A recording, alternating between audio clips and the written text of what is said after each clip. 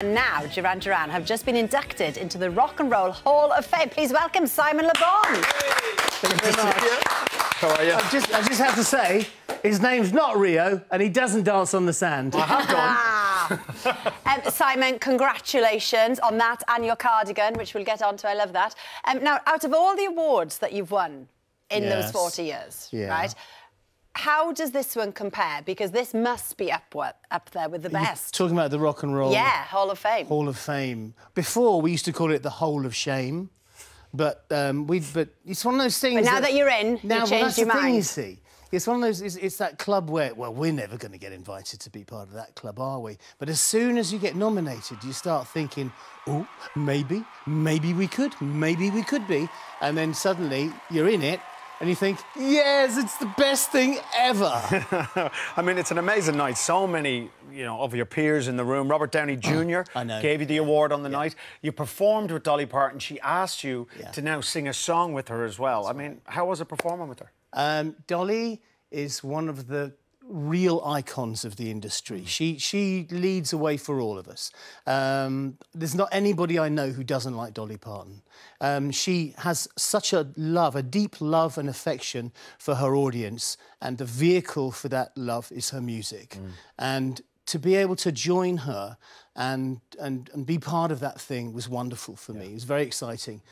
She could have just asked me to play the triangle, and I would have said yes. Oh, we're big fans of Dolly. She's so lovely, she really isn't she? Wonderful. Now, despite all the success that you've had as a band, the thing about you guys, you're always moving forward, always doing new music. Do you still find it as thrilling, as exciting now as when you started? There's bits of it that you get used to. Like the travelling. That gets hard. That kind of gets more difficult. But there are bits that just get more and more exciting the more you do it, because you get better at it. Like going on stage and performing. You know, the shows have now become such a... We used to go on tour and think it was all about the parties after the show. Now it's the show that's the focus of every minute of our day.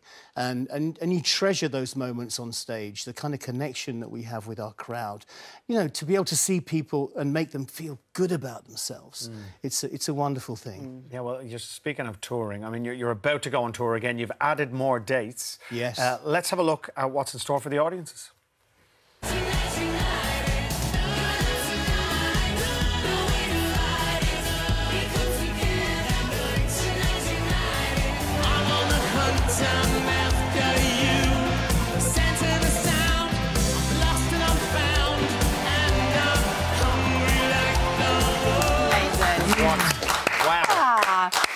Well, Nicola has just emailed in. She says, thank you, Simon. The joy Duran Duran has brought me throughout my life, I'll be forever grateful for.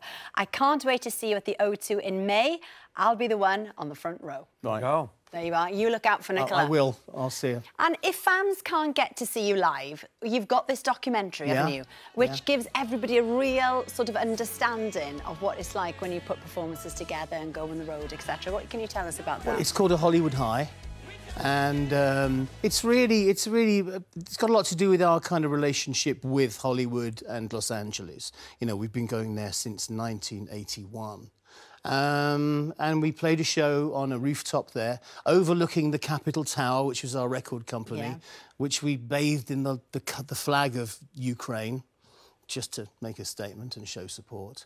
We do interviews, and you get to know a little bit more about the band.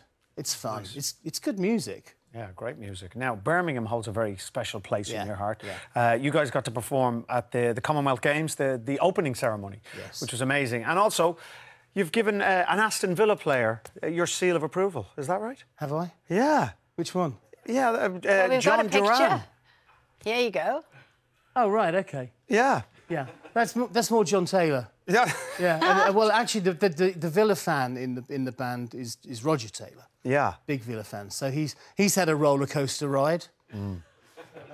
As have most Villa fans. Simon, thank you very much. Tickets for Duran Duran's tour, Future Past, are available now.